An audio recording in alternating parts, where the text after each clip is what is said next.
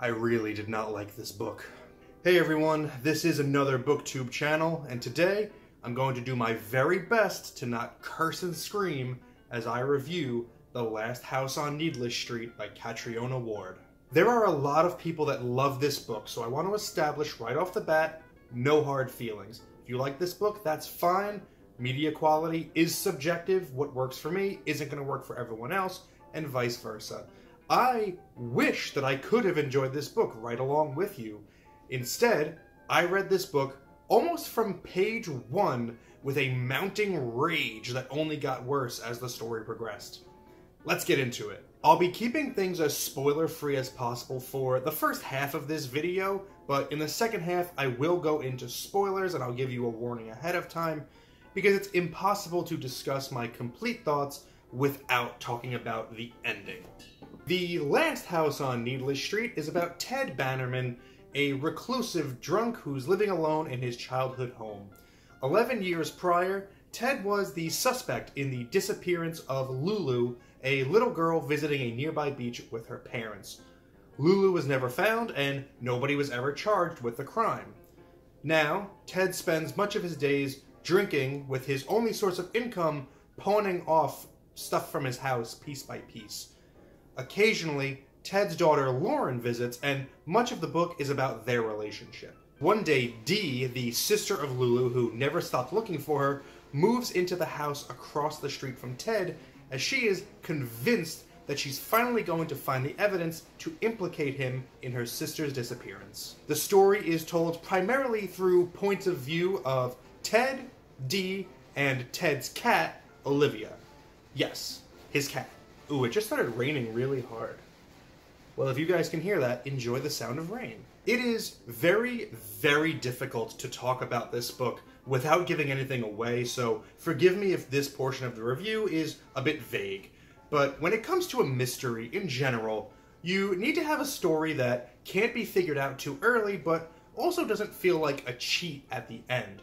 The worst kinds of mysteries are the ones that you couldn't solve because the author either provided you with misleading information or they just omitted details entirely. After just the first 17 pages of the book, which is the first chapter, I leaned over to my wife and I said, "Babe, I am really nervous that I already know what's going on in this book, and it stinks."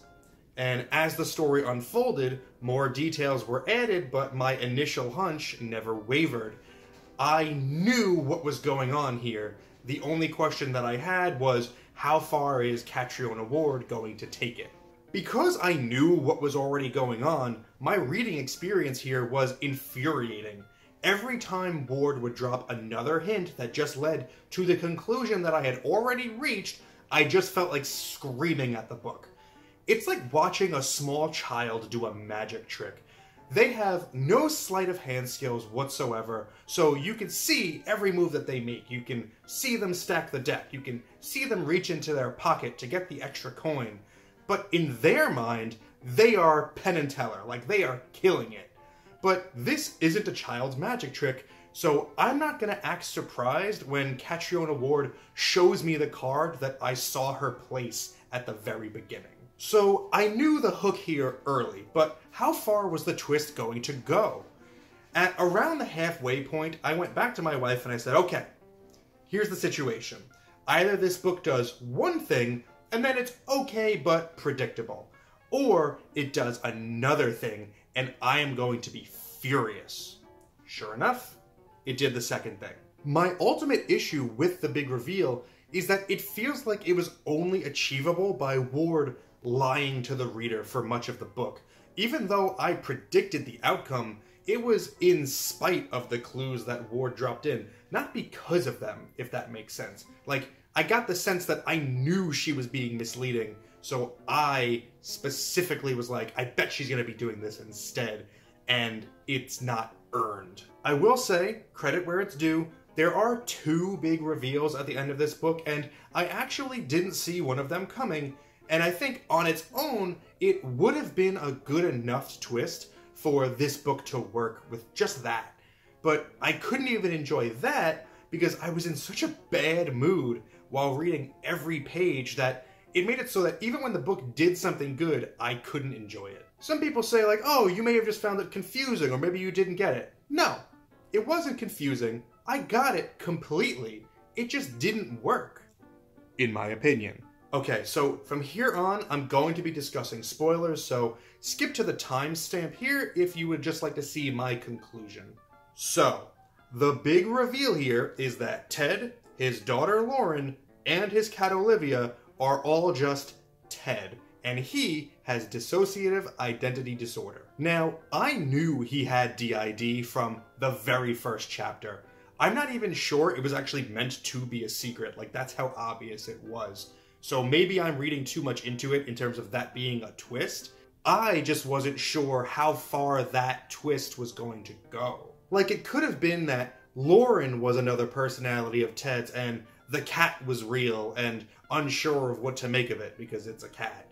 It could have been that Ted and the cat were one person. It also could have been that the cat and Lauren were both real and they were both just little girls that Ted had kidnapped. Because honestly, I never actually believed that the cat was a cat for 1 second. But the reality of all three being one person was the worst thing that I could have imagined because it just screamed laziness to me. Since I had this hunch from the start, every single chapter I read from the point of view of Ted or one of his alters was frustrating as it wasn't fooling me and it wasn't giving me any new revelations. I already knew what was happening, so I just wanted it to be over. The twist in which it's revealed that Dee was responsible for Lulu's death the entire time was a pretty good one, and I didn't see it coming entirely because I was so focused on being mad at the DID plot. That being said, I still wasn't completely satisfied with this reveal, as the backstory we were given up front just turns out to be completely falsified. There weren't any actual clues for us to follow there.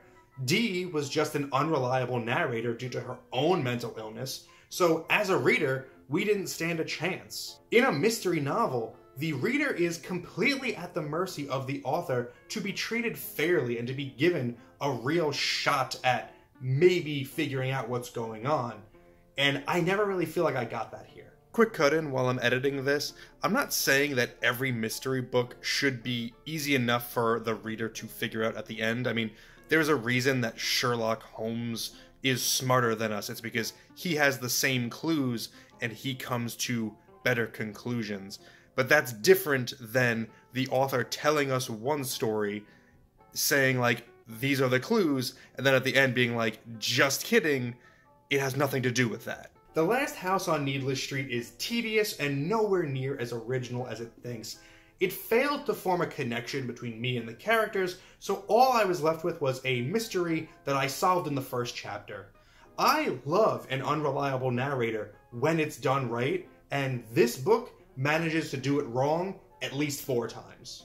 I really did not like this book, and my arbitrary and subjective grade for it is 2 out of 10. Do with that what you will. If you've read The Last House on Needless Street, leave a comment below telling me your thoughts. Thank you for spending some time with me today, but now it's time to get back to reading.